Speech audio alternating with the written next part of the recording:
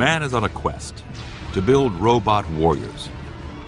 Real Terminators that are stronger than people, faster, able to make their own decisions. Your military has already tested prototypes. But how do we get from this to this? The future of robots in unmanned is to completely revamp the way we think about battle. They should be able to pick up 200-pound weights hundreds of times and not even be able to notice it. This series investigates how the impossible is becoming possible and what it might mean in the future. At what point do we give the ability to make a kill decision to a machine? Self-replicating robots could lead to the end of the human race. Are you happy with this?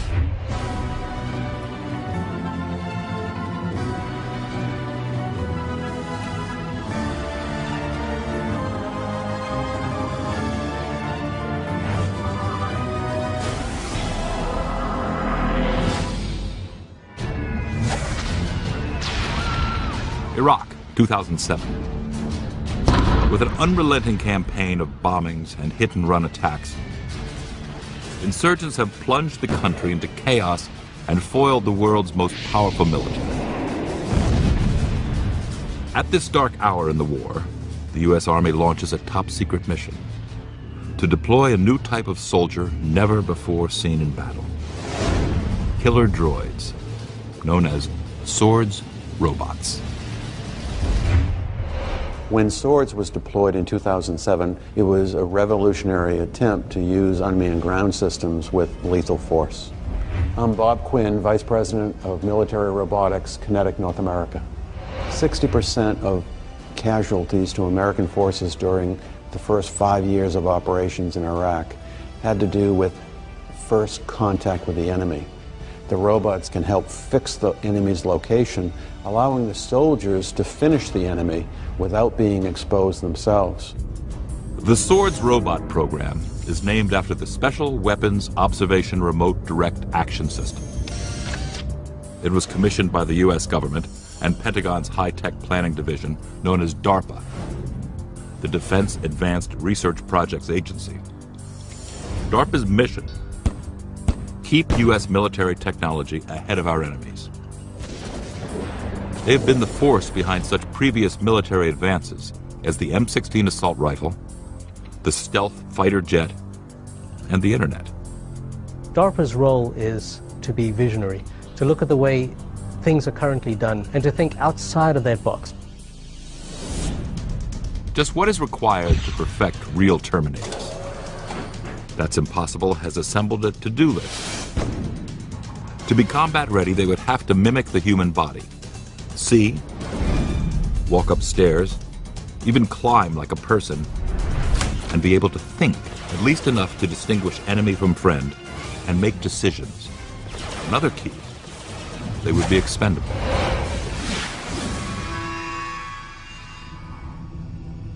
Swords is DARPA's first step in that bold, somewhat frightening future.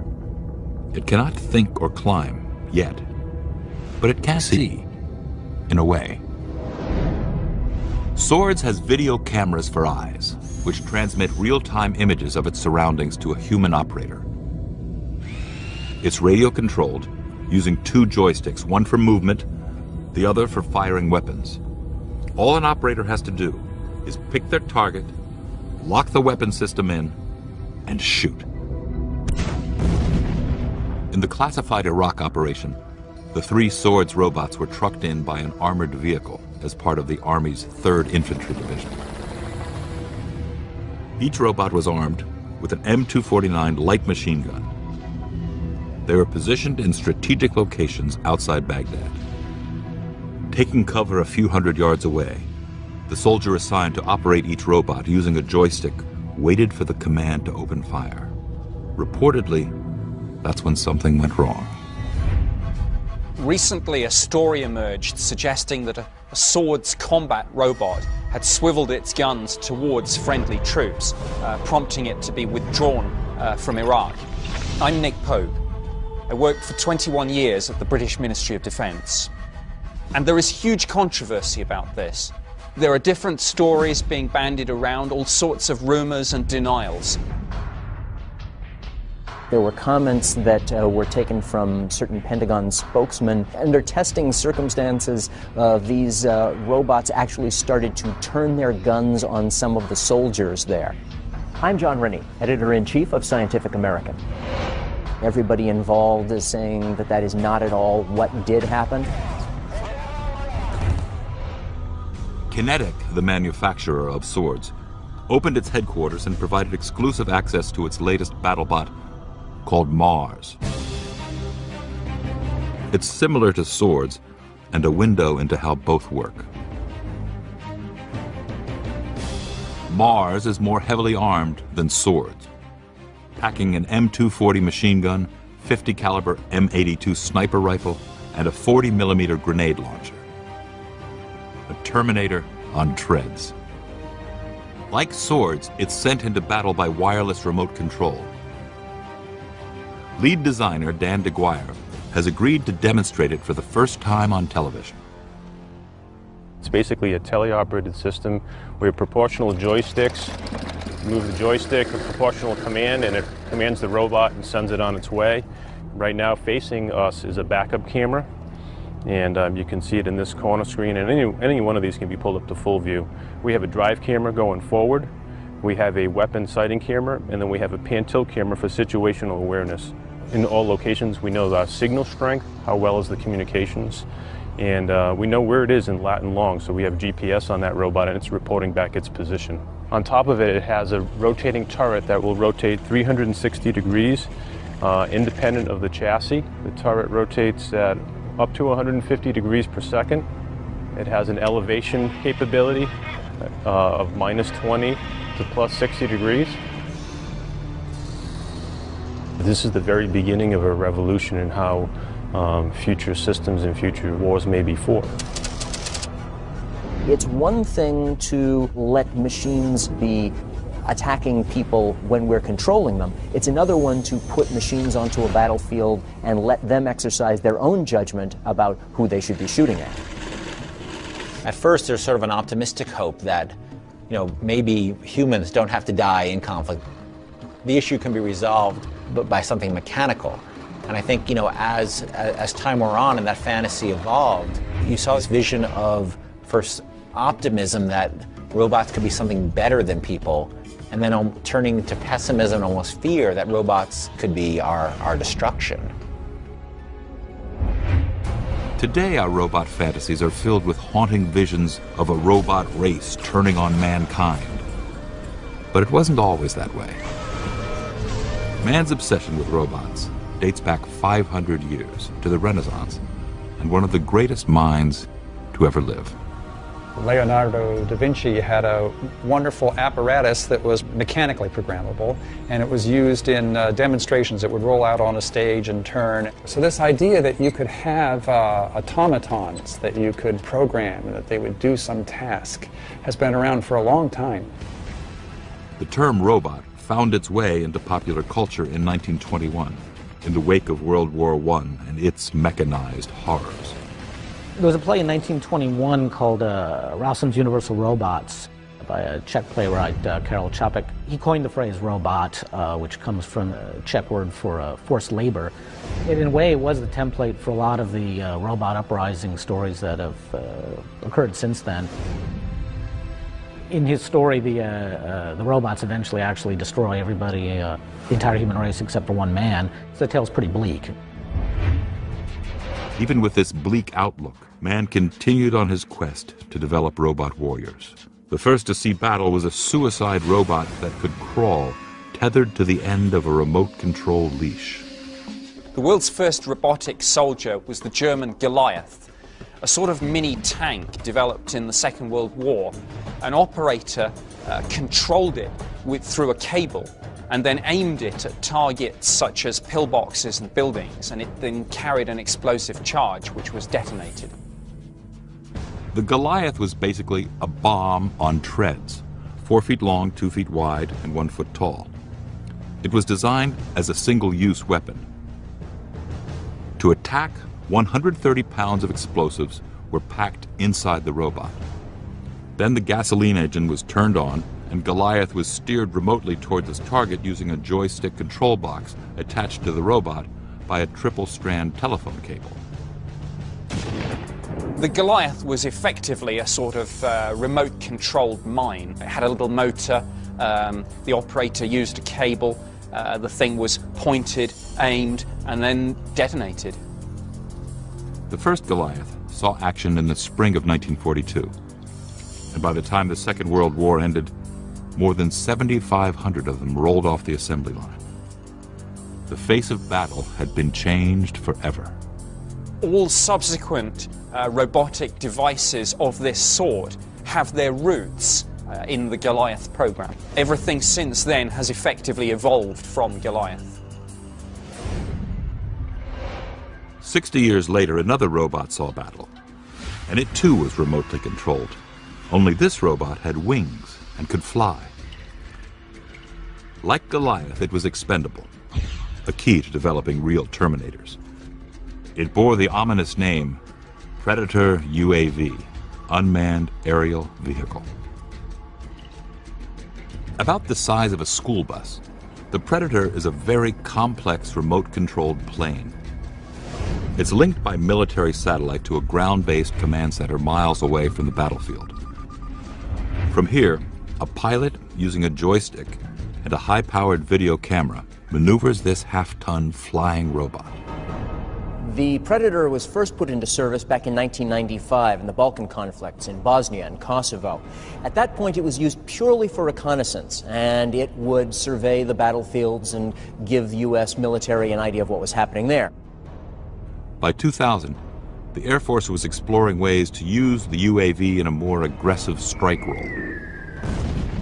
The Predator really came to prominence in the Afghan war in the hunt for Osama bin Laden. The plan was developed to try to outfit it with new Hellfire missiles. It could launch those from altitude and attack bin Laden without ever being seen. There was a growing concern within the CIA about the threat he posed. Dubbed Afghan Eyes, the goal of this secret mission was to use a UAV to find bin Laden and take him out. Dr. Bruce Borup is a retired U.S. Army Airborne Ranger and former Battalion Air Operations Officer. He is also one of DARPA's leading developers of robot warriors. In September 2000, the CIA conducted a number of tests with the Predator, using it as a reconnaissance vehicle to try and locate Osama bin Laden. In fact, the first two videos did take pictures of a tall man in white robes surrounded by a guard detail, which analysts later described as probably bin Laden. In October 2000, the test Predator crashes. The program will stay grounded for a year. If circumstances were slightly different, the world's most wanted criminal might have been killed by a robot warrior. There were delays in arming the Predator. There was a lot of issues involved. Who controls the Predator as a weapons platform? What are the rules of engagement? There were also some issues about whether or not host countries would allow the Predator to fly with missiles. The Predator would not fly again until after 9/11.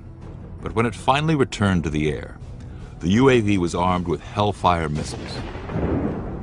A first look at robotic warfare of the future.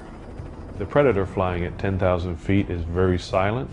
The Hellfire is supersonic. You combine those two and there's almost no warning of an attack. This video shows the deadly accuracy of one of these flying robots taking out a battle tank. In a typical attack, a Predator soaring at an altitude of 5,000 feet, firing at an enemy target 1 mile away, would annihilate its target in 4 seconds. This would prove decisive in Iraq, in the troubled enclave of Sadr City in 2008. Sadr City had become a safe haven for Muqtada al-Sadr's militia. It was using this location to rain rocket attacks down on the Green Zone, where the U.S. Embassy and the fledgling Iraqi government were located. The military called in the Predator and another UAV, the Shadow. The Shadow helped get reconnaissance and identify the locations where some of the militia members were located. That information was then fed to the Predator, which then used that to target where it should send its missiles. Death in the blink of an eye, and the Predator is not yet a thinking Terminator. It doesn't make its own decisions. But that is coming as the impossible becomes possible in our time.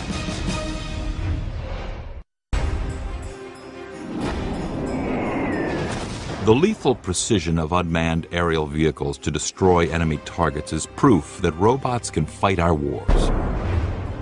But military leaders agree that to be victorious, it will take a boots-on-the-ground combat droid that can see, think, and even react like a human. In almost any warfare situation, you'd rather send machines out there to be destroyed rather than flesh and blood people. One of the real frontiers for robot development these days is in trying to create humanoid robots, ones that have a shape that is a lot more like the human body. If you're sending a robot soldier into some sort of city, it needs to be able to walk through doorways. It needs to be able to climb stairs. It basically needs to have all the kinds of agility that you would associate with a human soldier, but of course, none of the actual flesh and blood vulnerabilities. It's one of the visions being pursued by the Pentagon's Dream Department, DARPA. And many of DARPA's dreams are coming true. DARPA absolutely has been looking into the feasibility of creating a humanoid robot actually for a long time now. One of the big challenges DARPA's scientists face is how to get the first generation of battle droids out of the air and onto the ground, walking on legs. DARPA enlisted the help of a company called Boston Dynamics in building a robot called Big Dog. The motivation behind Big Dog is to get some of the mobility and agility that we see in animals.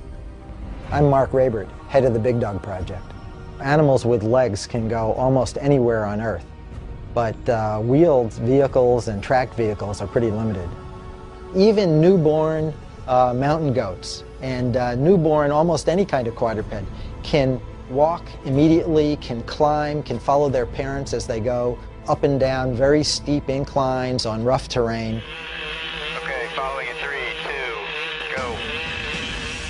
The stable and sure-footed anatomy of four-legged creatures has inspired the amazing design of Big Dog. Big Dog's traveled on a 35-degree slope. It's traveled up a muddy hill and through the mud. It's traveled in snow, both up and down. We've had it carrying over 300 pounds. DARPA envisions the robotic soldier carrying 400 pounds over all types of terrain, 4 times the capacity of a human soldier. The ability to tote heavier payloads into remote areas will fundamentally change the way ground troops fight guerrilla insurgencies. Suddenly we have the ability to take into battle things we would not have taken before because they were just too heavy.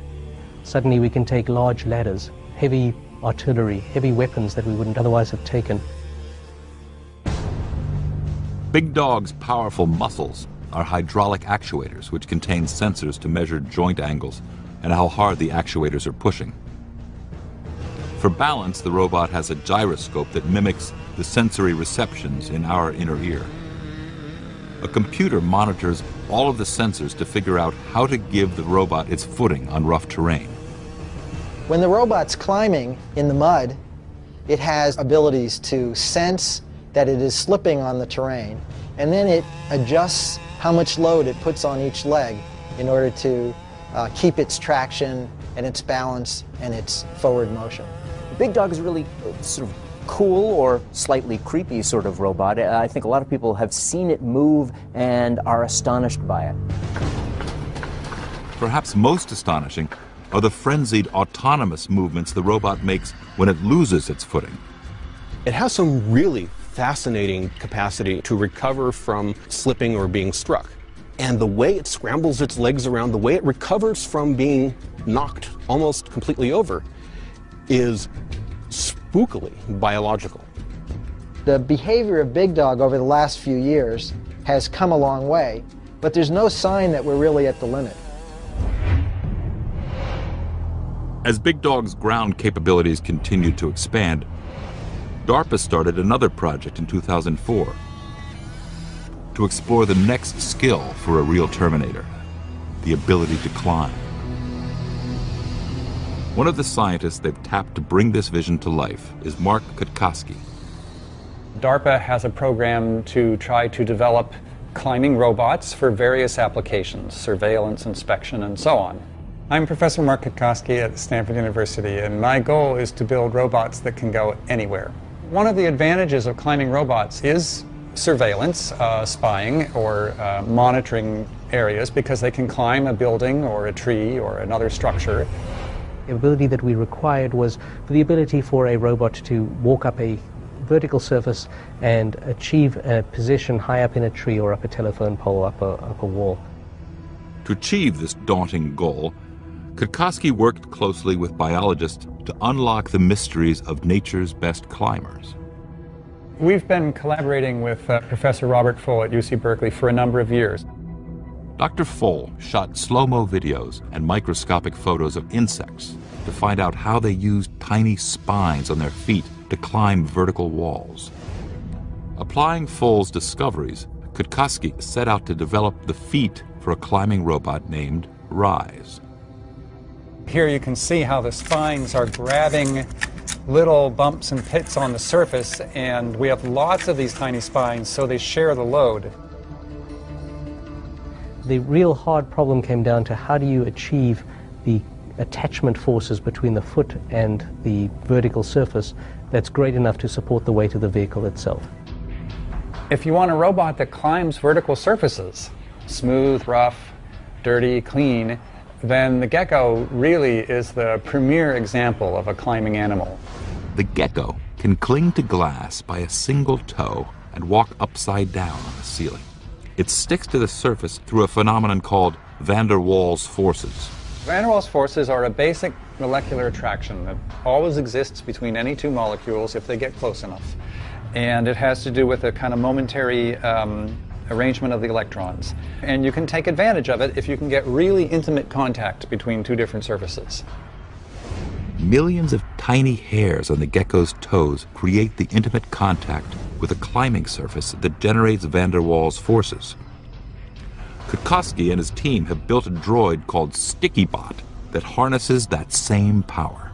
It is basically our attempt to take the principles that we've learned from how geckos climb and apply those to a robot that also uses van der Waals force to climb vertical surfaces. The secret to StickyBot is in the adhesive pads that are on its toes.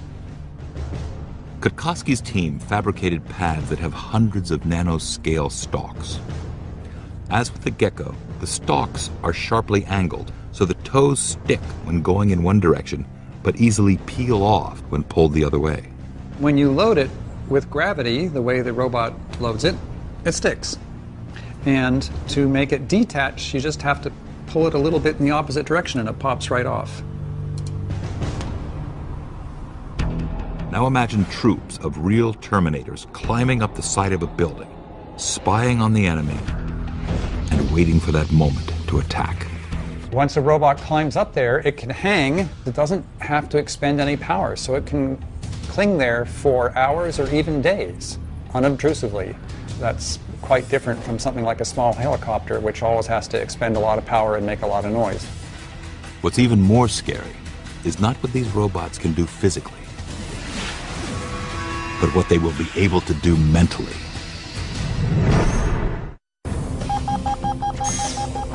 Trusting robots with lethal decision-making will require a leap in technology. For now, the military is focused on making human soldiers stronger, like a kind of cyborg. They would be deadly, but unlike Terminators in the iconic films, wouldn't decide mankind's fate in a nanosecond. When I first saw the original Terminator movie back in 1984, I was completely taken with it, as I think most people were. I'm Michael Ferris, a screenwriter on Terminator 3 and 4. Just the whole idea of a unstoppable killing machine was so riveting. I think the Terminator movies have really spoken to an innate fear that we have of technology run amok in general. DARPA has recruited scientists at the robotics firm Berkeley Bionics to re-engineer the foot soldier and give it superhuman strength. The revolutionary result is the Hulk, a robotic exoskeleton for the human body. The Hulk, or Human Universal Load Carrier, is what it stands for. It's essentially a wearable robot. It takes a load from a person that would be carried in a backpack or in a vest, and it brings that load down to the ground through the exoskeleton structure and to the exoskeleton feet without going through the person. The exoskeleton can help a soldier carry more and new equipment into the field. So things that they haven't been able to do in the past, like for instance, a single soldier mortar team, a single soldier machine gun crew. These weapons now are carried by multiple soldiers. They could essentially be carried by a single soldier with a device like this. Since the wearer barely feels the load, he doesn't burn a lot of energy, so he can hike great distances with minimal effort. Here he's carrying 100 pounds and barely breaking a sweat. Sometimes it's considered a force multiplier in a sense, because exoskeletons can make each soldier be able to carry more and carry it further, so you could actually fight the same conflict with less soldiers potentially if you had the devices. An onboard microcomputer enables the exoskeleton to mirror the wearer's movements. Just how the Hulk senses a person's intended movements is secret, but lead mechanical designer Russ Angold can reveal where the Hulk gets its muscle. The Hulk has a computer system on board. This is the GUI right here. I can feed it some information about how much I weigh, the payload I'm carrying, and through that I put those inputs in. The machine has sensors in the feet that sense what I'm doing, and then there's sensors throughout the machine.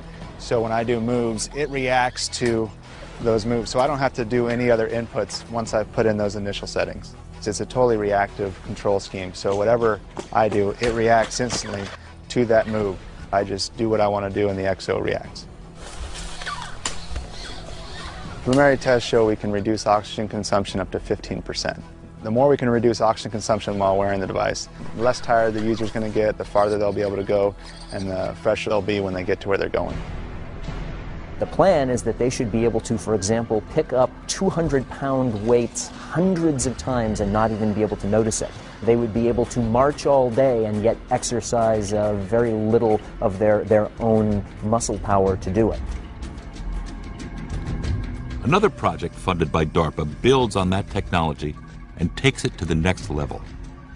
A robot with a skeletal structure of a human, only with bones made of titanium and steel. This robotic exoskeleton works by monitoring the movements of the person who's wearing it. Force sensors read the onset of movement, and these readings are fed into a computer several thousand times a second. Before the pilot exerts any significant force, the computer calculates what each hydraulic muscle needs to do. Then it commands the muscles to mirror the pilot's movements. If I were wearing this, I would only just have to start to move my arm, and it would be interpreting which muscles in its robotic skeleton it should be flexing and how hard it should be flexing them. This is actual footage of the Sarcos exoskeleton in action. The suit will enable a soldier to hike for days without tiring, operate weapons too heavy or powerful for one person, and repeatedly heft staggering amounts of weight while unloading supplies. If you could combine a brain-machine interface with a robotic exoskeleton, you could go some way to creating a super soldier, better than us, stronger, faster, absolutely lethal. When we were researching the scripts for Terminator 3 and the fourth Terminator movie, we spent some time with DARPA researchers, and it was fascinating to find out that no matter how far-fetched the stuff we were thinking about it was in fact something that they were already working on in some capacity or another. I mean, everything from weaponized insects to brain implants that would control military hardware. But the ultimate goal of scientists is full autonomy. Robots that make decisions on their own. and it may not be far off. Consider that manned, heavier-than-air flight was once considered impossible. Then came the Wright brothers. Less than 70 years later, we were on the moon. We call this the Alpha Barrier, that moment when one innovation radically speeds up the tech revolution. I think you can see the robotic revolution as really kind of an extension of, well, the industrial revolution, but also the information revolution and the automation revolution. It shows the kind of tension that we have in our society, and that we love what technology can do for us, but we are also suspicious about the ways that it could turn around and hurt us, in which it could be used against us. The terrifying reality of fully autonomous robots is closer than we think.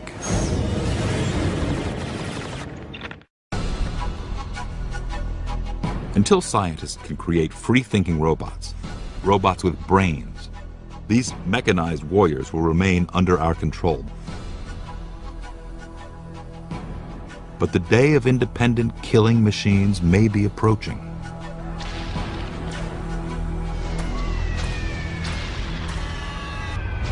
From DARPA's point of view, the development of artificial intelligence is a key enabling factor in robotics. In warfare, humans rely on brain power to survive.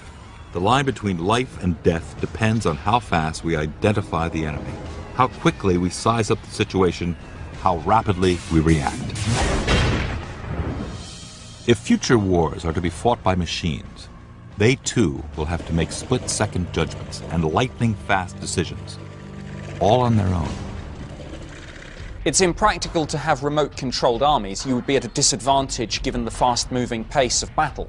In modern combat, the situation changes every second, and an autonomous robot would be able to respond instantly to those changes. And as you add autonomy to military robots, as they get used in combat operations, the question arises, at what point do we give the ability to make a kill decision to a machine? It's a question we may have to answer sooner rather than later. There was a study prepared by the US Joint Forces Command which suggested that as soon as 2025 we might have the technology to build autonomous battlefield robots. The barriers to spawning autonomous terminators are quickly disintegrating.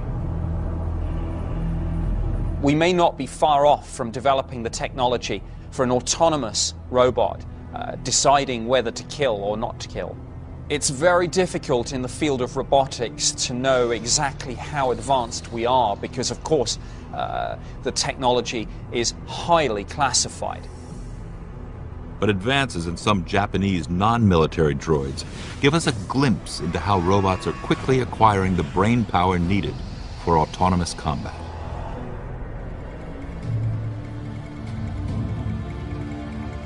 The Japanese computer firm Fujitsu has developed a series of robots called HOPE, which are able to learn movements the same way humans do.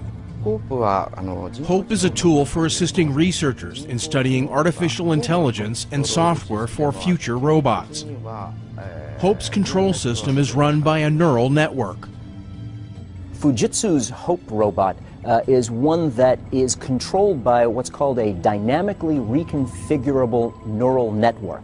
Basically what this means is that they're using computers to simulate the kinds of activity that go on inside our brain. When humans learn, their brain cells make connections, organizing themselves into neural networks, which are like circuit boards. Each neural network performs a specific function or holds a specific memory. In a similar way, the HOPE robot's computer has artificial neurons, which self-organize into neural networks. This ability allows the robot to learn as a human baby would. Human babies take years, many, many years, to learn how to use their legs, how to use their hands, how to interact with other humans. It's all based on learning. So a huge section of artificial intelligence is the field of learning. In experiments conducted by Swiss scientist Sylvain Callineau, a Hope robot is seen learning a variety of physical activities from human teachers. I can learn to do a lot of things. It watches how, for example, researchers will execute certain kinds of jobs, how they will pick things up, how they will open a door, how they may be stirring a spoon inside a bowl. And then the robot starts to mimic those kinds of activities. The scientists can then make small adjustments to the robot's limbs to try to fine-tune those movements, and through repetition, the robot gradually learns how to do certain kinds of activities much the same way people would. Are you happy with this? Oh, yes. As artificial neural networks become more sophisticated, they will empower robots to do more and more things on their own. The human will no longer have to tell the robot very explicitly, in very, very small baby steps, how to perform a task. We would only teach or educate the robot. Humans won't need to program it anymore. But in war, it's not just what you have learned, but your intuition. If, for example, the robot is in a situation where the tension is escalating, would it be able to pick up on the subtle clues like a human soldier would?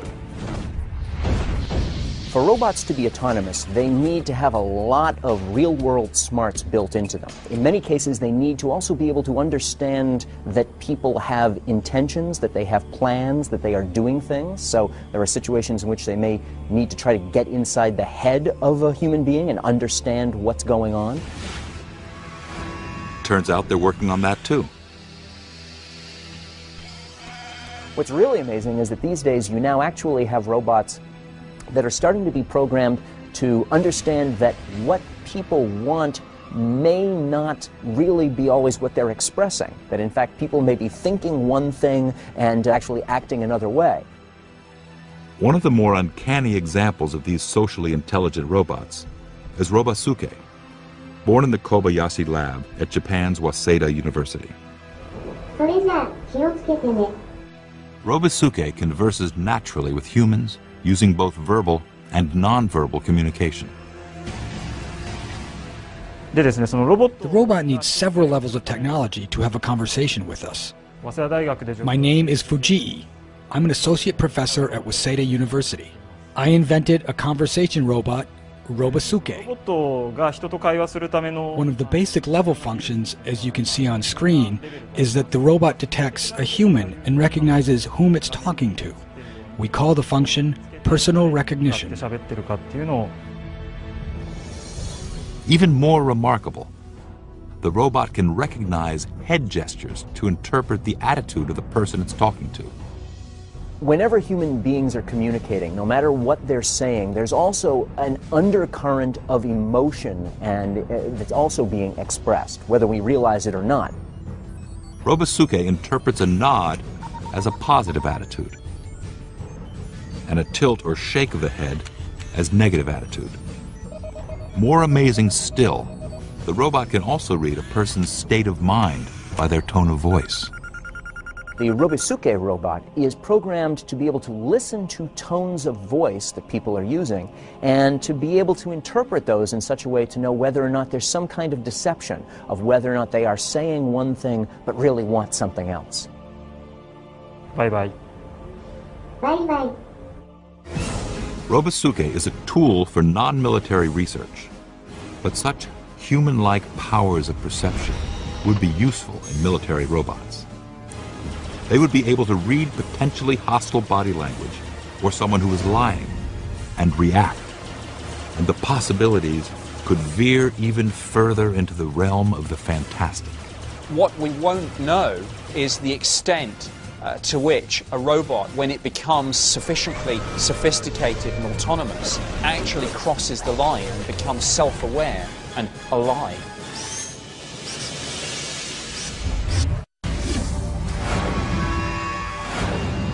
Mankind is rapidly developing robots that can make the decision to apply lethal force.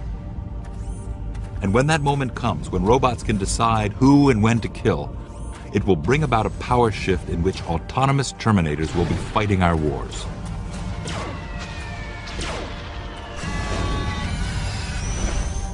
they'll never make ethical decisions. They'll make their share of mistakes, whether based upon faulty data sets or bad programming. And they'll kill by mistake sometimes, or they'll kill the wrong person. And unlike a human being, they'll never regret it. Which raises the question, what happens when robots become smarter than us? If it's true, as some scientists are saying, that they may develop robots as smart as humans by 2040 and even smarter thereafter, it seems almost inevitable that the military is going to want to co-opt them for their own use. That's what the military does. It really is intelligence that enables you to win in a conflict like warfare. The only thing that can defend you from artificial intelligence that has it in for you is to have artificial intelligence that's even smarter, that's on your side. The first organization to use robotic soldiers may well end up being the last. If robots are smarter than us, stronger, quicker, then what if, in that great science fiction nightmare, they really do decide that they deserve to be ruling the world and not us? Autonomous robots rising up is only one fear. Another concern is that these same killer droids will be able to reproduce. As impossible as it seems, it's already happening. At the Fanuc robot factory in Japan, the robots are now actually building other robots. Some people would see that as a kind of scary prospect, but I think the important thing is that these days they're at least still building robots for us and not for themselves. But robot reproduction is moving far beyond the assembly line and into the realm of the incredible. To create self-replicating droids, scientists are investigating the idea of making robots out of thousands of identical nano-scale robots. If you go out, say, 25 years or so, you could have a nanobot, a blood cell size device. It's not biological, but it could actually self-replicate just the way biological systems do, gather materials in the wild and assemble a copy of itself. And that could be very destructive because it could then multiply the same way disease elements do. These micro-machines would be the equivalent of the biomolecules that are building blocks of all living creatures. In the same way that our bodies are made up of different organs that are in turn made up of different cells, and those are made up of smaller subcellular units, there are ideas that maybe we could someday have robots that assemble themselves out of lots of different specialized components. We are very quickly moving into a world where the capacity for sophisticated machines to make duplicates of themselves, that's probably within a generation. And that will more fundamentally reshape society and how we relate to each other than nearly any development in the past century. Being able to regenerate your troops in the midst of battle is obviously an appealing notion, but it also seems like a scenario that has a lot of potential for running amok, a la the Sorcerer's Apprentice. Self-replicating robots, particularly if they're armed, do perhaps represent a threat which ultimately, speaking, could lead to the end of the human race. Robots with superhuman strength, speed, intelligence, and the ability to think and kill on their own. Once real Terminators charge onto the battlefield, the consequences of that revolution are impossible to predict. The gradual encroachment, high-tech weaponry that distances us from the realities of warfare could theoretically eventually take the planet to a scenario that's not unlike that in the Terminator films.